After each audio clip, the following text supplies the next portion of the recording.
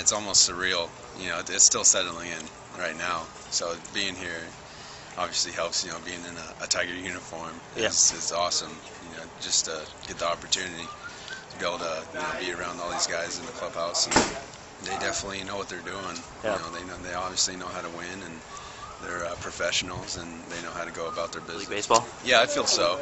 It's obviously there's a lot of guys competing for some spots on the team for the regular season, but definitely it's been a jump in my career. You can say that. Yeah. So this is definitely the closest that I've been on that cusp. How comfortable are you, since you are a starter, with possibly moving into a long reliever role or moving into that bullpen? That's all I can do, especially in this situation. Just try and find my role. Find out where I can fit into the lineup.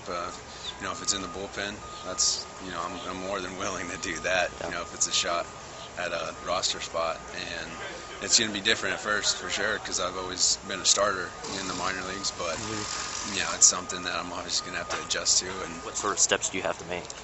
Honestly, I've been trying to keep somewhat of the same program in the off season, and in talking with Jeff Jones, pitching coach, he wanted me to make sure that I kept throwing a lot, like I'm used to.